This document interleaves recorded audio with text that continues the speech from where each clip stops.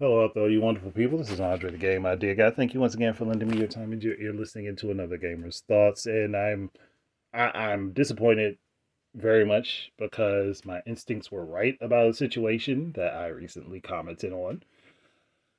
And it sucks to be right because I want there to be more and better examples of people out there for people to look up to that are gamers, only for that to be dashed by the most popular people on platforms and gaming being garbage people. Yeah, being garbage people. Um, and before I get any further into this, if someone advertises on their channel or they have a sponsorship on their channel and they are giving you the news, that doesn't invalidate what they are saying. They are just making money for the work that they put into what they are doing. We don't get mad at newspapers or news stations for reporting the news and having ads littered throughout their content. We don't get angry at them for doing it. So why do we get angry at somebody who's an individual doing the same thing? That doesn't make any sense to me. And anybody who heard that should instantly understand exactly what I'm talking about. But if some ordinary gamers, Mudahar or Karl Jobst, decide that they are going to put ads on videos to monetize them, and they are giving you news, that is their prerogative. Especially with Karl Jobst making YouTube his business. He uses it to take care of and protect and feed his family. So I'm not going to be agitated by the fact that he has a sponsor. Like, there's no reason to be. That using that as a claim to say, well, his information can't be relevant or true because he's getting ad revenue off of this, or he's being paid. No fucking duh, he's getting paid. It's his job. He reports on different situations on a regular basis. His main thing that he talks about is the speedrunning community. But he does do news stories on other things over time. So please, with all due respect, get off your high horse because you have no moral ground when it comes to that. It doesn't make any daggone sense to sit there and say, well, everything that you just said, no matter how provable, is invalid because you got paid in ad revenue or you had a sponsor for your video. That is the most intellectually dishonest and disingenuous crap that y'all can run with for this situation. So please, rightfully pull the stick from between your cheeks and open your ears and listen to everything.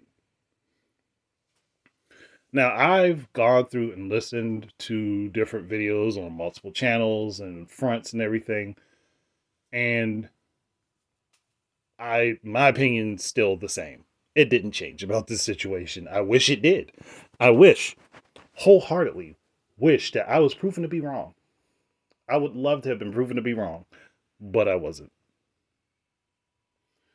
And even worse, I actually gave the Completionist apology video a listen. The unedited apology video. Well, not the unedited, because when I listened to it, I didn't hear any threats of legal ramifications. So something had to have been changed along the way, because I didn't hear about it, but I know that that was one of the things that was talked about. So just putting that out there. I did not hear it when I listened to it, and I listened to it uninterrupted.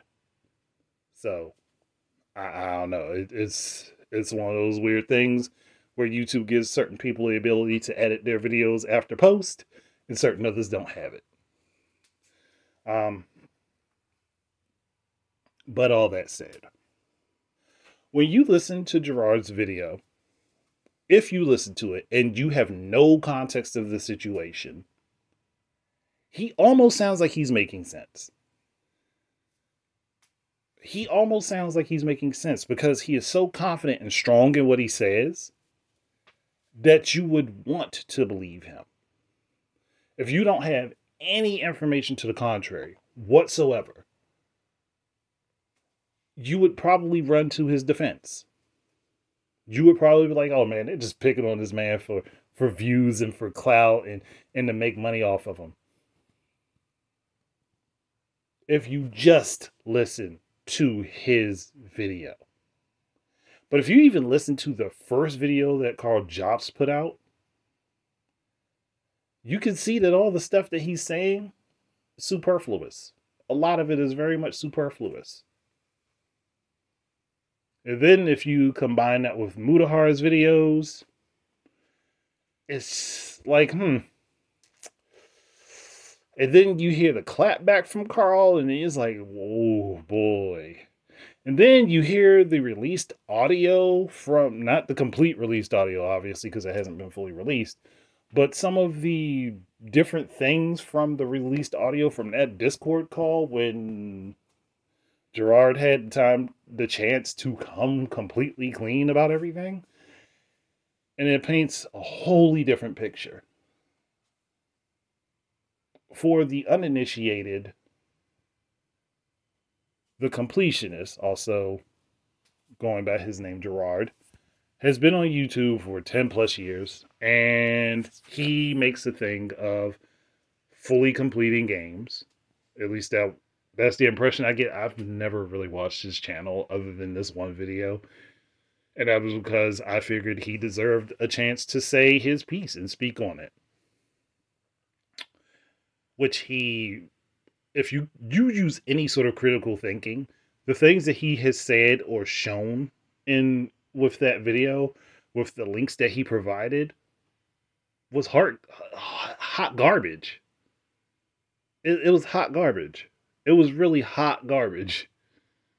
And it's one of those things where I'm like, how do people not see this? But then I realized that a lot of people will bend over backwards for somebody who they are a fan of, or somebody who was a friend to them at some point or did nice things for them, and they'll be like, oh no, he couldn't have done that. He couldn't have been like that. He doesn't seem like the type to be that deceptive. Or, no, she wouldn't do that. She wouldn't risk somebody else's life and ability to take care of themselves for a lie, which has happened many times over, and we, for some reason, don't understand that history repeats itself, even in short cycles. So, that's one of those things that people have to take into account as one of the things that they have to take on board with themselves. Because apparently that is impossible to do for a large swath of people. I don't know why, but it seems like that is the most difficult thing to do on the planet. And it always gets me that people will use their own personal interactions with someone as the only basis for their thoughts. I understand, like, hey, maybe we've been friends forever. Maybe we've been friends for years and years and years. That doesn't mean I know every single thing about you. That doesn't mean I am privy to everything that has ever gone on in your life. That doesn't mean I'm aware of anything that may have happened to you or that you have done to someone else. There have been serial killers that people thought, oh, he was the nicest man I've ever met. So you mean to tell me that you're only going to use your personal experience in thinking about a situation, not look at any of the evidence, not pay attention to what he has said, how he has lied over the years, to do any sort of thought, to not put any sort of thought into it. Sorry, I got a little twisted on the words there. It's astounding to me. And I find myself having to unfollow and unsubscribe to some people, some content creators I actually enjoyed. because they're too busy sticking their head in the ground trying to ignore all of the facts of the situation just because there hasn't been a guilty verdict in a trial.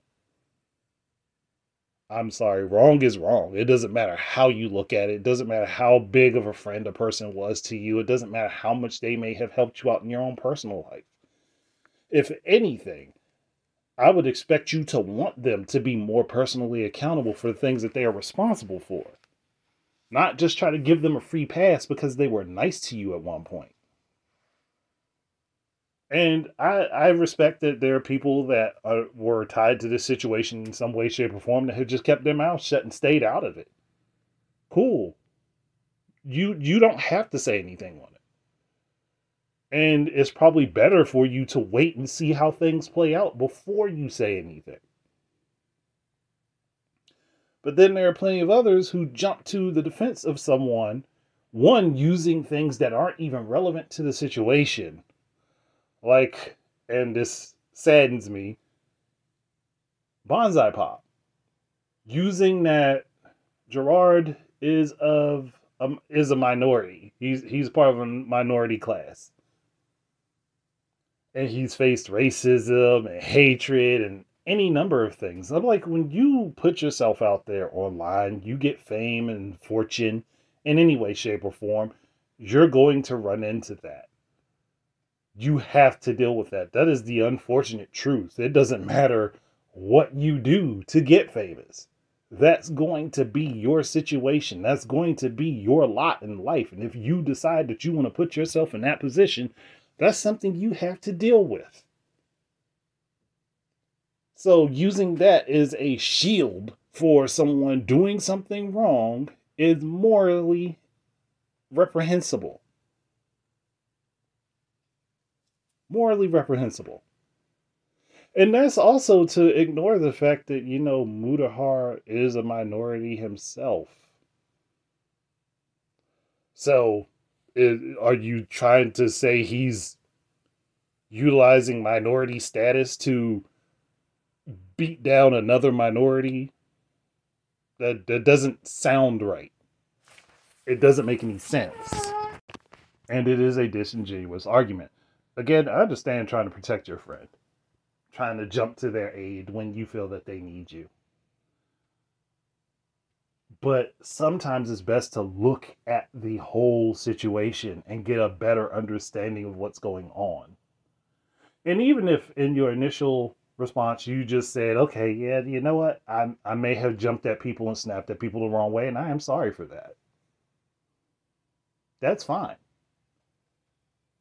But doubling down on, hey, he's a minority, let's excuse this, that's stupid as all hell. I don't care if somebody goes ahead and says, oh yeah, you know what? He's a black dude. Let's give him a pass for going ahead and murdering a whole family. What? Or she's a black lady, so we're going to forgive her for putting this white dude through so much pain and heartache and trouble and slandering his name online. That doesn't make sense. It's logically inconsistent. If somebody's done something wrong, they've done something wrong.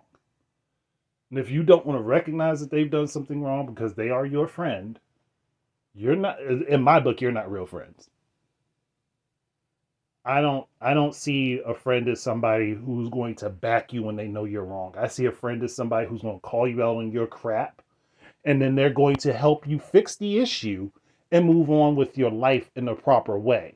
A friend does not sit there and back you when they know you are wrong. Because if a friend backs you when they know you're wrong, they are complicit in your downfall. And that person wants to see your downfall. Hey, maybe they don't think of it that way. But that's how I see it. And I would venture to guess that a lot of people see it that way. And moving forward from that, there are people, again, bringing up the argument, oh, well, this is going to ruin a lot of people's potential chances to work. This situation wouldn't have come about if the completionist hadn't been a lying piece of garbage and saying things that he, even if he didn't know they weren't true at the time, he found out that they weren't true and then continued to do so even this year. That is horribly wrong. That's horribly wrong. Oh yeah, well he donated the $600,000 after being called out, after trying to bribe people, after saying it's because these two people put pressure on him that they need to hurry up and donate it. After saying, please don't do this. I don't want my reputation ruined. That doesn't sound like somebody who actually gave any fucks about the thing that he was saying he gave a fuck about and was collecting money for. I mean, hey, the evidence is out there. When I post this to YouTube, I will put links down to the relevant information so people can go listen for themselves. But I'm sorry. No, you know what? Take that back. I'm not sorry. I'm not sorry. I can't say I'm sorry that somebody who was doing something so heinous and so disgusting got called out for it and got put on blast for it. Because it's one thing if you know what, I'll give you up to 2022. You said in 2022, that's when you found out about this situation. It was not cool. Okay, I'll give you that. So you were grossly negligent up until 2022. But after that point, after you found out, as you claimed, that the money was not going to the charities that you named, that you used their influence to get those donations with. After you found out the money was not going to those organizations, you still continue to use their name, their relevance, claiming that you were a donating partner with them to collect money even as late as November of 2023. At that point, you are a lying scumbag piece of shit. There are no two ways about it after that. There are no two ways about it after that. At that point, you knew exactly what you were doing, and it is reprehensible.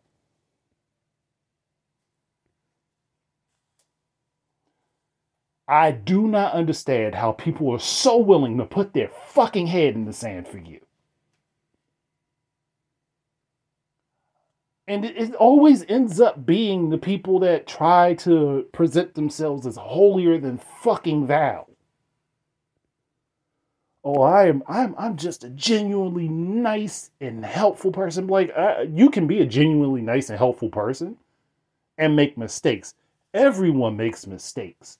There is not a person on the face of this planet who has not made some sort of mistake in their life. Take that back. Babies don't quite make mistakes. They're immune to making mistakes because they're still learning. But outside of that, you can't go around saying, oh, we donate to charity, we're collecting money for charity, all the stuff that we collect from you for this particular stream goes to the charity, and it doesn't. You can't say those things. You are recorded from your own streams, your own live streams, your own recordings, podcasts that you have been on, plenty of things, plenty of times you had the opportunity to say, after you found out, again, if we're believing you, I still don't. I still 100%, my heart of hearts, don't believe your bullshit. But if I give that to you, as soon as you found this out last year, you should have acted. Now, What he told Karl and Mudahar was that, hey, he didn't know that this was going on. In his video response to the situation, he claims that, well, we were collecting the funds to be able to give a large donation. We were taking the funds in an unrestricted manner to give a large restricted donation that is specified to this specific cause. Don't those two things sound like two entirely different stories? Now, I could probably go out on a limb and say that most of the things that he said in that video were because a lawyer told him to say it. Because that is probably the cleanest it could look. As if he said, hey, we were collecting these unrestricted donations to put together a restricted, larger donation for this specific thing. But if that were the truth of the matter,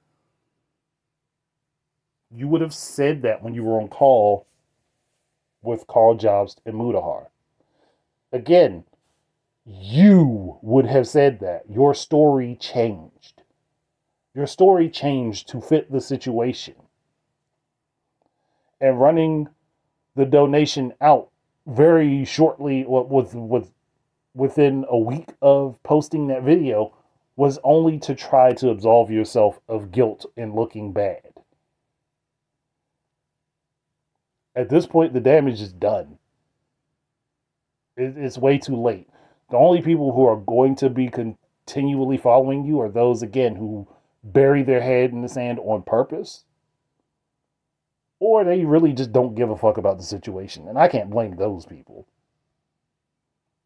They're uninvolved, so they don't care.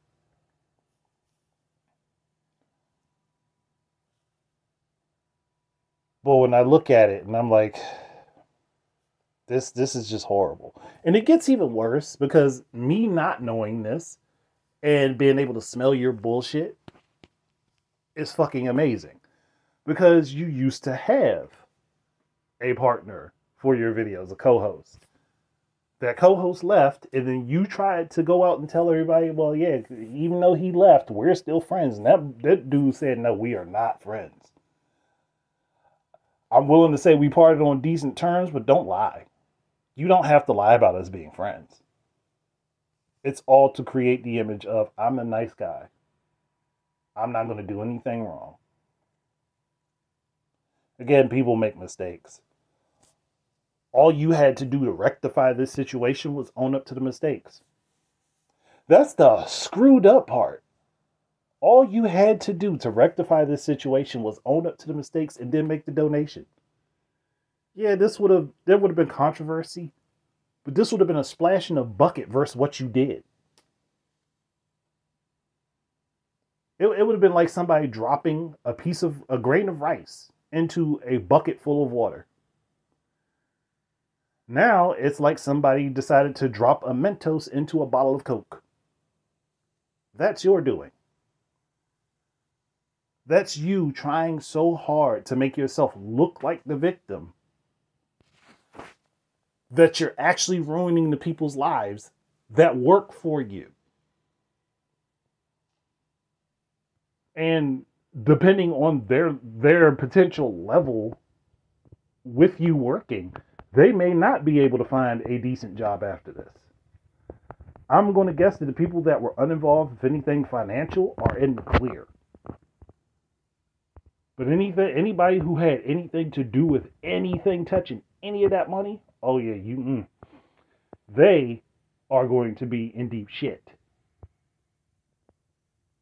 Either that, or they're going to have to take you completely off of their resume. And if they worked for you for years, that's horrible for them.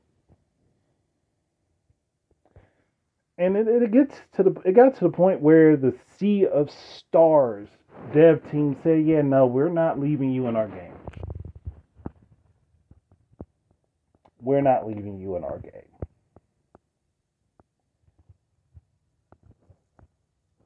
That's horrible for you. That is wholeheartedly horrible for you.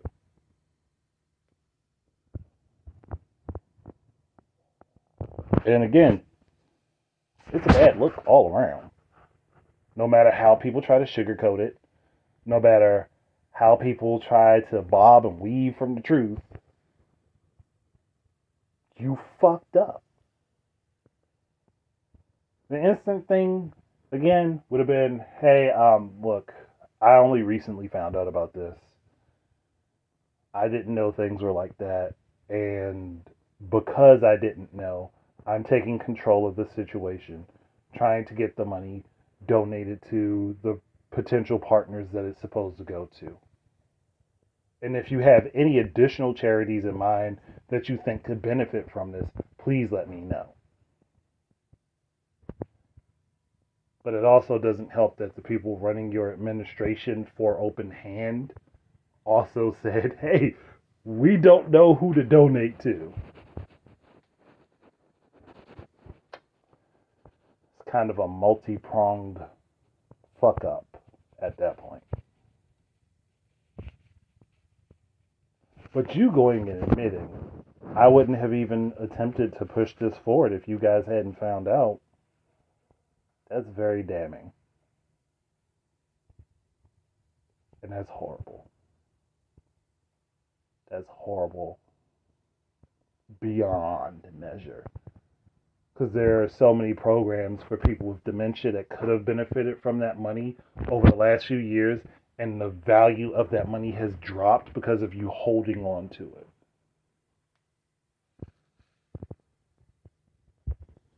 So yeah, I'm sorry. It's a lot of bullshit. And I hope that Jamie Lee Curtis's people look into this. Because if I remember correctly, she did donate a lump sum of money to your charity.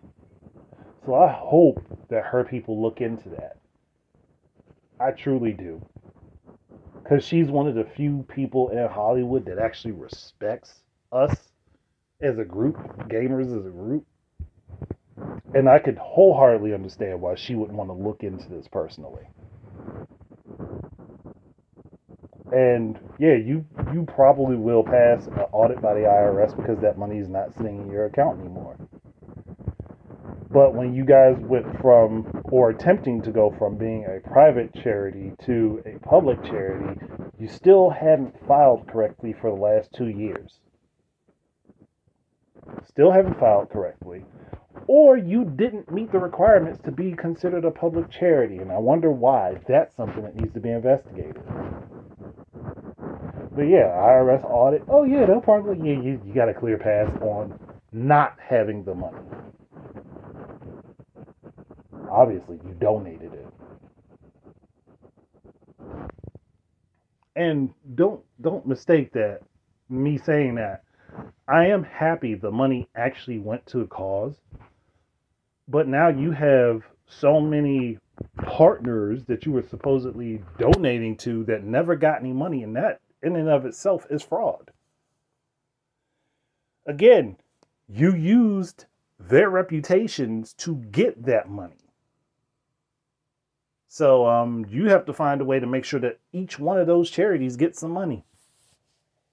Be it from your own personal accounts, I really don't care. But you need to find a way to make sure those charities get donations because you use them. You use them. And you used your mother, of all people, to secure those donations. And this is going into personal territory. So for me, so if anybody feels off put, I do apologize for that. But that would be like me getting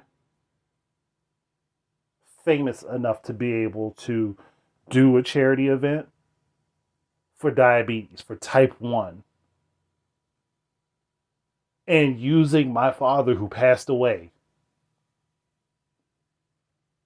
just about over 12 years ago at this point, using his name, his face, using that to get donations, and then just holding on to the money.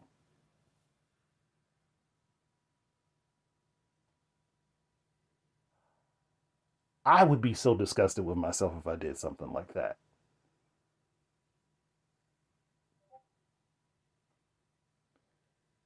You did so many people wrong. And you deserve every bit of this storm that's coming at you. Every bit of it. I don't give a damn who wants to step in your way to defend you. I don't give too much of a fuck about those people now. It's one thing to defend somebody because you think they made a mistake and they're going to rectify the mistake. It's another thing to defend somebody who you know is defrauding people.